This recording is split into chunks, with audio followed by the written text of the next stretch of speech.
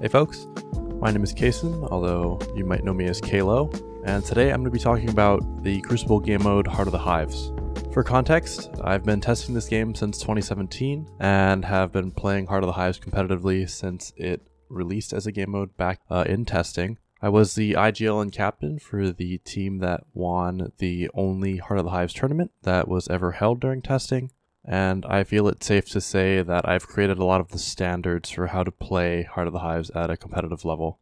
That said, I firmly believe that we're nowhere close to playing the game at an optimal level, and so this video isn't meant to be just me telling you how to play, but rather giving you a foundation for which you can begin to experiment and figure out what you believe is the best way to approach the game. The focus here is going to be on strategy. If you're just picking up the game today, or you just haven't really dived into Heart of the Hives yet, I highly recommend going over to Zuzi Boy's channel and watching his Heart of the Hives guide. He covers a lot of the base mechanics that you're going to be encountering in-game. I'll link that video in the description down below. I decided to structure this lesson in 7 different steps, those being character knowledge, composition, farming, grouping, information, team fighting, and opportunity windows. These are the 7 core pillars of Heart of the Hive strategy, and today we're going to be focusing on the middle 3. Those are farming, grouping, and information. I'm going to be uploading an older video that I made during testing that goes into the more theoretical about character knowledge and composition. Some of the info in there is a little outdated, but most of the theories will still apply to today, so if any of you are interested in that link will also be in the description down below. Finally, before I jump into it, I just want to point out that the info in this video is going to be focused on the early to mid game, which is why I'm doing it first. These stages of the game are arguably the most important, especially on the ranked ladder whenever that comes out. It's no secret that being ahead early and snowballing that to a win is a much easier path to victory than having to come back in the late game. So hopefully with the tools provided in this video, you'll be able to more consistently start your games off strong and finish them quickly. Okay, so the first thing we're going to talk about is farming. I don't mean to call out new players, but I see a lot of teams grouping up early as 4 and just running it down to the central harvester and looking for kills. While this will work against other new players who are doing a similar strat, you're losing out on a lot of value when you're grouping up so early on. And the reason for this is that mobs, the PvE, like stompers, spitters, and lurkers, are actually very valuable in the early game.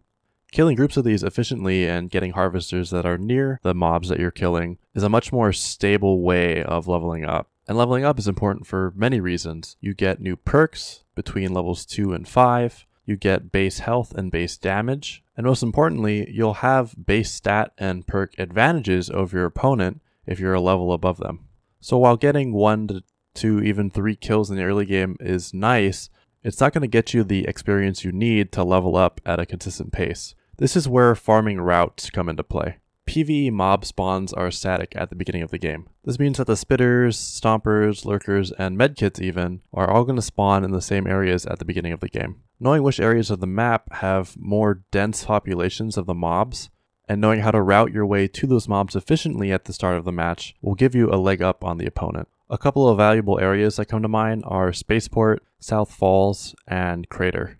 These aren't the only good areas though, and as I said before, it's more about being efficient with the time that you spend in the beginning of the match than it is just claiming this or that area. Which bleeds into my second point, which is awareness. For example, if both teams know that Spaceport is valuable, they'll likely both send somebody to Spaceport at the beginning of the match to farm. This not only puts both of those players in a high variance situation, it makes the early game a sort of territory war that I'll get into a little bit later. There are 2 ways to combat this variance.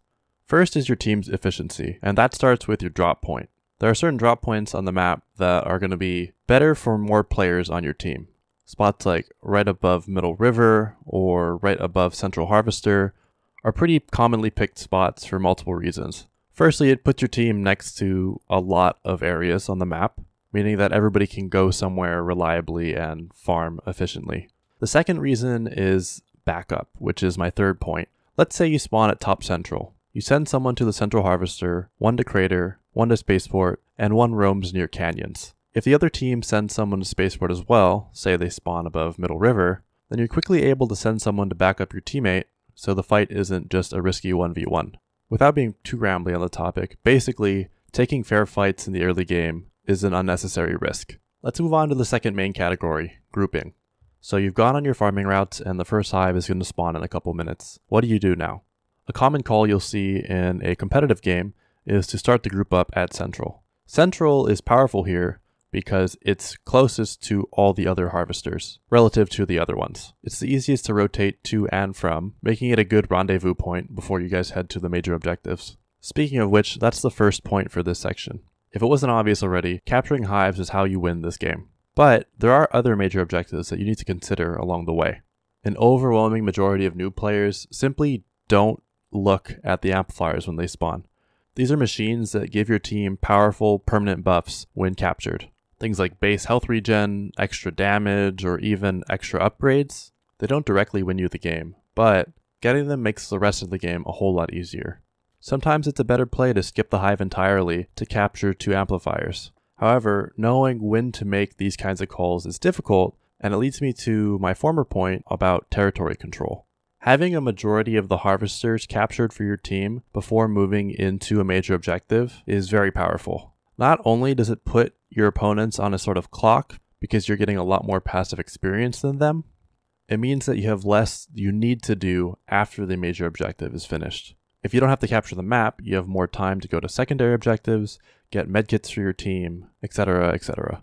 But assuming your opponents know all this information as well, how do you reliably control the map moving into these major objectives? Well, it moves into my final category for today, which is information. At the higher levels of play, and I'd say even the highest levels of play, hypothetically, information is king in this game. In the same way that pros love vision wards in League of Legends, there are 2 major ways to get information in Heart of the Hives. The obvious one is the detect mode. If you don't already know, you press Control, your character will crouch, and you'll be able to see opponents through walls up to 150 meters away. Much less if they're not moving, of course, but we'll get into the specifics of that in another video. The second way to reliably get information is through the harvesters. On your map, you're able to see when an opponent captures a harvester. You can also see the harvester do an animation where it kind of like pumps inwards and then outwards while they're capturing it, and you can see that while you're in detect mode, so keep that in mind too. Using these 2 bits of knowledge, you and your harvesters essentially become the vision wards that you see in other MOBAs. And this brings me back to why holding Central is so powerful. Not only are you closest to all of the other harvesters if you're at Central, but you're able to detect the most area that is central to the map while you're at Central. If an opponent doesn't want to be seen by you, they're going to have to move to the outskirts of either side of the map to avoid detection. Something that simply isn't realistic when you need to be going to a major objective while also trying to get map control. I want to reiterate that these are meant to be guidelines, not set in stone rules. I don't think that simply splitting up as 4 and farming for the first 5 minutes of the game is optimal either. A common strat that I see in high level games is sending 2 mid, and then the 2 others will split up and farm the opposite sides of the map. But I believe there are a lot of undiscovered ways to approach the game as well that we haven't seen yet, and the hope is that this guide will assist you in discovering that for yourself. In my next video, I'll talk about teamfighting and opportunity windows, the other most important in-game pillars for Heart of the Hives. But until then, if you have any questions, feel free to comment them down below. I'm also Kalo, K-A-L-O, #0001 on Discord. Feel free to DM me there with any questions, or just hit me up on Twitter. That can be found down in the description as well. I'd be happy to answer any questions you have about the stuff I discussed today.